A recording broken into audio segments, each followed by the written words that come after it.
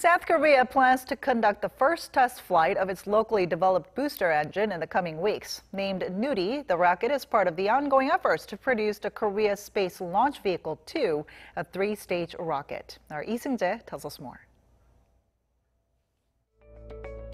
As part of long-term efforts to launch the Korea Space Launch Vehicle 2 by 2021, South Korea will conduct the first test flight of its locally developed booster engine by the end of next month.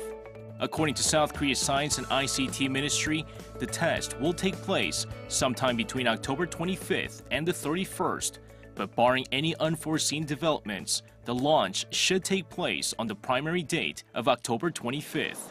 Named Nuri, the rocket was named through a nationwide contest. The word means world in ancient Korean and conveys the wishes for the homegrown rocket to travel into orbit and to bring back technological developments. Around 6,300 people submitted more than 10,000 entries in the title competition. We selected the winner based on the name's theme, conformity, symbolism, and ingenuity. The test launch will see the rocket fly for about 10 minutes, during which the performance of the new engine, control system, and other parts will be monitored.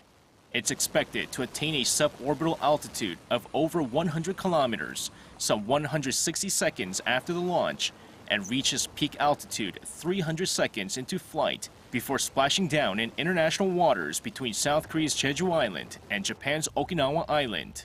If successful, 4 of the thrust engines will be used in the first stage and 1 on the second stage of the Chaos LV-2, as the whole rocket is scheduled to blast off in 2021. The rocket is to be South Korea's first space vehicle wholly designed and built in the country. It will be used to place unmanned satellites into orbit and for other commercial purposes. Seung-jae, Arirang News.